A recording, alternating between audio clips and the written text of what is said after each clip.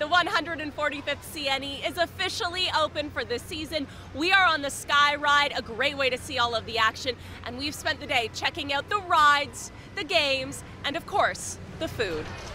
From deep-fried Oreos with pickles to a butter chicken corn dog, the food is on a new level of creativity this year, particularly one ice cream flavor that's catching everyone's attention.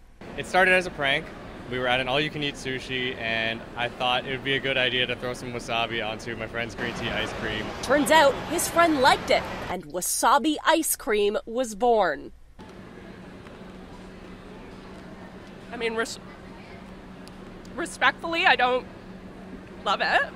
The CNE officially kicked off this morning with Olympian skateboarder Andy McDonald showing off his skills on the half pipe. Ladies and gentlemen, boys and girls, I do officially declare the CNE open.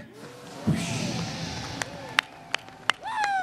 Let's go! So you folks are actually some of the first people through the gates. Why was it so important for you to be here on day one? Well, you know, it's a kind of tradition for us. We've been doing this every year for a long time, so it's great to do it. You get the discount, and the crowds aren't as bad usually as at this time. Last year saw record-breaking attendance with over 1.6 million visitors, and organizers are expecting to beat that over the CNE's 18-day run that ends September 2nd. And visitors come from near and far. We've never been here before. We're visiting from Cape Breton, and we wanted to get first dibs on the rides. And there are dozens of rides for all ages, including some new attractions. You know, we brought back all of our classics like the Flume and the Crazy Mouse roller coaster, and of course the Outlaw roller coaster, which we premiered last year, which is a great sensation. And of course a brand new ride last year, the X-Drive, which is a thrill ride in every sense of the world. Prime Minister Justin Trudeau also stopped by for a surprise visit, checking out the sights and visiting with revelers.